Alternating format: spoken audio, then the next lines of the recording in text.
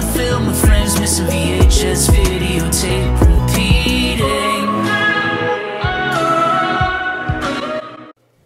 Welcome back, Creeps and Peace fam and crew. Today we're looking at Day of the Dead. Originally 1985, this VHS release is 1998 from Anchor Bay Entertainment. Black clamshell, part of the widescreen collector's edition series they did. They did multiple copies of Night of the Living Dead and clamshell. They did multiple copies of Dawn of the Dead and clamshells. I think this is the only Day of the Dead clamshell. They just did a widescreen presentation, then a regular edition in a slipcase. Night of the Living Dead had like a 30th anniversary edition. Dawn of the Dead had like a director's cut, theatrical edition, special edition, whatever. They had a bunch of different versions of the film. This one's just the one. There's not multiple versions of this film.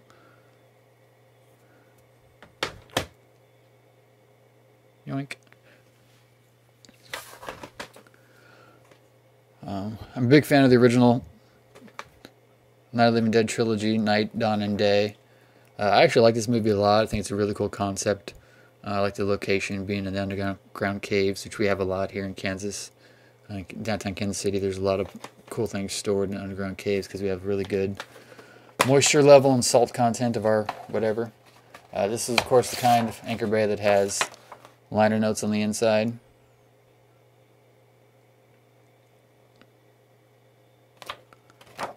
This tape has not been rewound since I watched it to rip the behind-the-scenes featurette and theatrical trailer off of it for my VHS rip channel. It's probably the least watched of the three. I probably watched Dawn more than I watched Night, and I watched Dawn and Night more than I watched Day. But I really like Day. I mean, this guy is such a great actor because he plays such a scumball. But he's awesome in it. I think he's great. I mean, everybody's performances in the movie is great. I think it's one of the best written of all of them because there's a lot more going on, a lot more tension between the people as opposed to the people versus the zombies. But this is one that I bought off the shelves. So this is my original copy from 1998-99 when I first bought it. It's still in pretty good condition. Like I said, I don't think there's any mold or anything like that. Most of my VHSs are in decent condition, except for a couple that got ruined at a flood. But this is one I'm sure I mentioned before that I've actually shown on 35mm. We did it in one of my old cinemas. We did 35mm screening of this, and it was really cool. It was nice projected.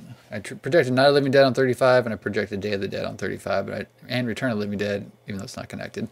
I just never had a chance to do Dawn of the Dead, which would have been fun. But there's such a weird rights issue with Dawn of the Dead. I don't even know if you can ever find a printed 35mm. Nevertheless, let me know your guys' thoughts on the original Dead trilogy. And do you like any of the ones after that? As always, like, comment, share, subscribe. I like hearing back from you guys. And peace.